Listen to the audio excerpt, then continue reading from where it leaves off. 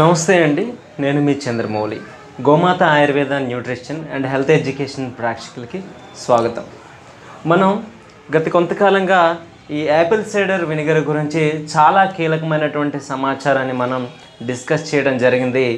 Daily లైఫ్లో దీన్ని ఎలా యూజ్ చేయాలి, దీని అప్లికేషన్స్ ఏంటి, హోమ్ రెమెడీస్లో దీన్ని ఎలా యూజ్ చేసుకోవాలి, డోసేజ్ ఎంత తీసుకోవాలి, ఏ సమయంలో తీసుకోవాలి, ఎంత మోతాదులో తీసుకోవాలి, స్ట్రాటజీ అంటే ఏ ఇష్యూస్, స్టమక్ ఇష్యూస్ అంటే లేదా అంటే ఇన్సులిన్ రెసిస్టెన్స్కి సంబంధించి, వెయిట్ లాస్కి సంబంధించి, బ్యూటీ టిప్స్కి సంబంధించి ఎలా యూజ్ చేయాలి అనే దాని గురించి మనం చాలా కూలంకషంగా చర్చించుకోవడం జరిగింది. అయితే ఎప్పుడు కూడా కీడించి మేలించాలి అని మన పూర్వీకులు చెబుతూ ఉంటారు. కాబట్టి ఈ యాపిల్ సైడర్ వినిగర్ తీసుకునేటప్పుడు కొన్ని మనం జాగ్రత్తలు కూడా తీసుకోవాల్సినటువంటి అవసరం ఉంది. ఏంటి అసలు దీన్ని ఎంత మోతాదులో మనం తీసుకోవాలి, తీసుకునేటప్పుడు ఎటువంటి ప్రికాషన్స్ తీసుకోవాలి, ఏవైనా మందులు తీసుకుంటే దాంతో ఇంటరాక్షన్ ఏమైనా జరుగుతుందా, డ్రగ్ ఇంటరాక్షన్ ఏమైనా ఉంటుందా అనేది కూడా మనం ఆలోచించాల్సినటువంటి అవసరం ఉంది. సో దీనిలో ఉండేటటువంటి నెగటివ్స్,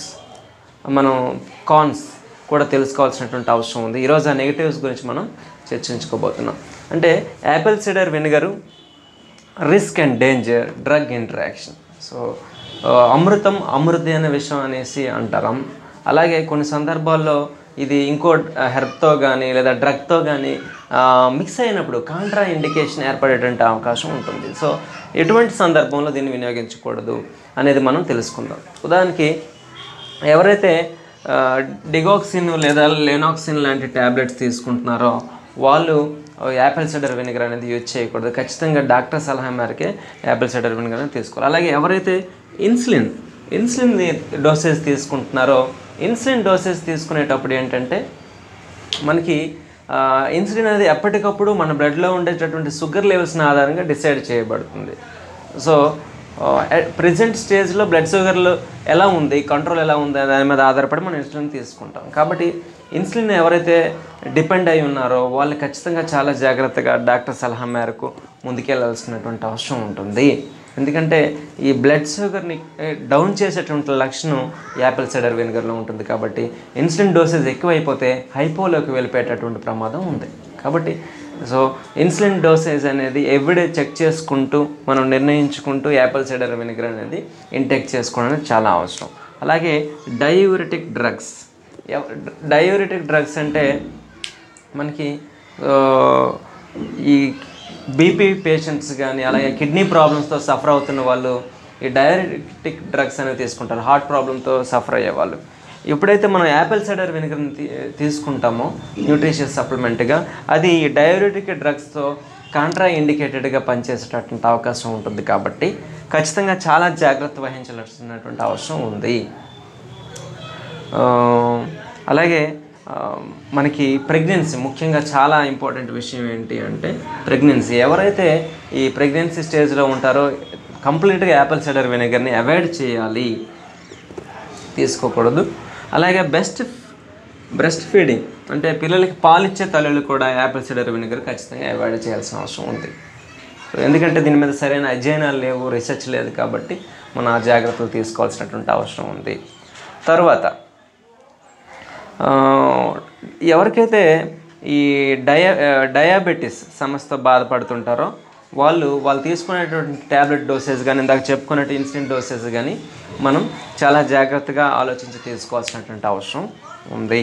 సో డ్రగ్ డోసేజ్ అనేది ఈ యాపిల్ సైడర్ వినిగర్ తీసుకునేటప్పుడు డిసైడ్ చేసేటటువంటి పరిస్థితుల్లో కొన్ని ఇష్యూస్ వచ్చేటటువంటి అవకాశం ఉంది. కాబట్టి దీంట్లో జాగ్రత్త వహించాలి. అలాగే గ్యాస్ట్రో ఇంటెస్టైనల్ ప్రాబ్లమ్స్, ఎవరైతే ఈ జీర్ణాశయానికి సంబంధించినటువంటి సమస్యలు ఉంటాయో, అల్సర్స్ కానివ్వండి, లేదు అంటే పేగులో కురుపులు, పుండ్లు కానీ, సో ఇటువంటి ఇష్యూస్ ఉన్నప్పుడు డాక్టర్ పర్యవేక్షణలోను, వైద్యులు లేదా నిపుణుల పర్యవేక్షణలో మనం ఈ యాపిల్ సైడర్ వినిగర్ అనేది మనం ఎట్లా వాడాలి అనేది తెలుసుకొని వాడాల్సినటువంటి అవసరం ఖచ్చితంగా ఉంటుంది. అలాగే బోన్ డెన్సిటీ ఇష్యూస్ అంటే ముఖ్యంగా ఆస్టియోపోరోసిస్ అంటే ఎముకలు పెలుసుబారిపోవటం, ఎముకలు విరిగిపోవటం, మెత్తబడిపోవటం లాంటి సమస్యలు ఎవరైతే ఉంటారో ఈ బోన్ డెన్సిటీ ఇష్యూస్తో బాధపడే వాళ్ళు ఖచ్చితంగా యాపిల్ సైడర్ వినిగర్ని తీసుకునేటప్పుడు డాక్టర్ సలహా మేరకు చాలా జాగ్రత్తగా తీసుకోవాల్సినటువంటి అవసరం ఉంది. అలాగే డెంటల్ ఇష్యూస్ అంటే దంత సమస్యలు ఉండేటప్పుడు చాలా జాగ్రత్తగా యాపిల్ సైడర్ వెనిగర్ తీసుకునేటువంటి డోసేజ్ నిర్ణయించుకోవాలి. ఎందుకంటే ఈ ఎనామిల్ పొరని కరిగించేటటువంటి తత్వం యాపిల్ సైడర్ వెనిగర్లో ఉంది. కాబట్టి ఆల్రెడీ ఈ టూత్ డికే, క్యావిటీస్ లాంటి సమస్యతో బాధపడే వాళ్ళు చాలా జాగ్రత్త వహించాలి. ఎప్పుడు కూడా ఒకటి గుర్తుంచుకోవాలి, యాపిల్ సైడర్ వెనిగర్ని తీసుకునేటప్పుడు మనం స్ట్రాతో కానీ లేదా ఈ గొంతు ద్వారా కానీ తీసుకోవాలి, పంటికి తగలకుండా. ఎందుకంటే కొన్ని ఇష్యూస్. రెండోది డైల్యూట్ చేయమనంటే మనం చాలాసార్లు చెప్పాం, ఎప్పుడు కూడా 1:2 ఆర్ 1:3, 1:4 ఈ రేషియోలో మనం ఒక భాగం యాపిల్ సైడర్ వెనిగర్ తీసుకుంటే మిగిలింది మనం వాటర్ చేర్చి డైల్యూట్ చేసుకోవాలి. మనం ఏ స్ట్రాటజీ దేనికోసం తీసుకుంటున్నాం అనే దాని మీద ఆధారపడి డైల్యూట్ చేసుకోవాల్సిన అవసరం ఎంతైనా ఉంది. అలాగే so dental issues, bone density, gastro intestinal problems, diabetes ఈ సమస్యలతో బాధపడే వాళ్ళు ఖచ్చితంగా డాక్టర్ సలహా మేరకు, వైద్యులు లేదా నిపుణుల సలహా మేరకు ముందుకెళ్లాల్సిన అవసరం ఉంది. అలాగే డిగాక్సిసిన్, లోనాక్సిన్, ఇన్సులిన్, డయాబెటిక్ డ్రగ్స్ వాడేవాళ్ళు ఖచ్చితంగా ఆ డ్రగ్స్ యొక్క డోసేజ్ని నిర్ణయించేది అనమాట ఈ యాపిల్ సైడర్ వెనిగర్ ఖచ్చితంగా ఇంటరాక్ట్ చేస్తుంది. కాబట్టి వైద్యులు సలహా మేరకు, నిపుణుల సలహా మేరకు ముందుకెళ్ళాలి. ప్రెగ్నెన్సీ, బ్రెస్ట్ ఫీడింగ్ సమయంలో ఖచ్చితంగా తీసుకోకూడదు ఇవి. సో తర్వాత డైజెస్టివ్ ఇష్యూస్, జీర్ణ సంబంధిత సమస్యలు ఉన్నప్పుడు ఒక విధంగా ఈ యాపిల్ సైడర్ వెనిగర్ అనేది డైజెస్టివ్ ఇష్యూస్ని సాల్వ్ చేస్తుంది.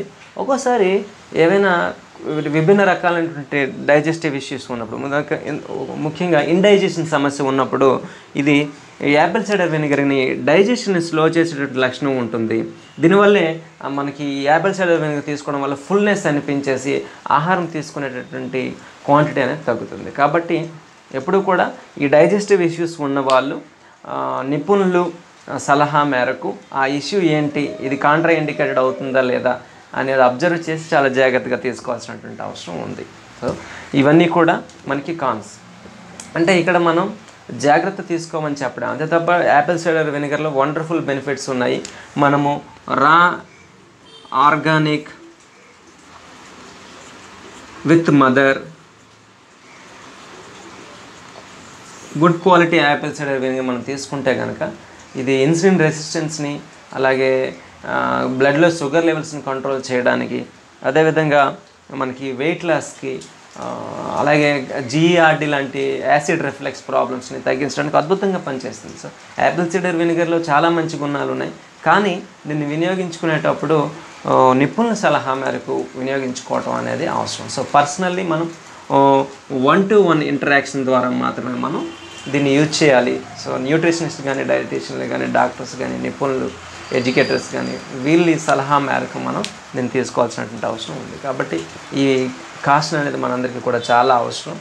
So be aware of everything. మనం ఏదైనా ఒక రెమెడీని యూజ్ చేసేటప్పుడు దాన్ని స్టడీ చేయాలి. ఎంతవరకు ఇది వాస్తవం అనేది మనం రూఢీపరుచుకున్న తర్వాత ఎంతవరకు ఇది లాభం కలిగిస్తుంది అనేది ప్రయోగపూర్వకంగా, పరిశోధనల ఆధారంగా, నాలెడ్జ్ బేస్డ్ ఇన్ఫర్మేషన్ ఆధారంగా మనం రూఢీపరుచుకున్న తర్వాత ముందుకెళ్లాల్సినటువంటి అవసరం ఉంది. కాబట్టి తర్వాత మరిన్ని ఇటువంటి అద్భుతమైనటువంటి ఇన్ఫర్మేషన్ కోసం మన ఛానల్ని సబ్స్క్రైబ్ చేయండి. మీ మిత్రులకి దీన్ని షేర్ చేయండి, లైక్ చేయండి. మీ అనుమానాలు కామెంట్ రూపంలో మాకు తెలియజేస్తే కనుక వాటిని నివృత్తి చేయడానికి మేము 100% ప్రయత్నిస్తాం. ఇట్లు మీ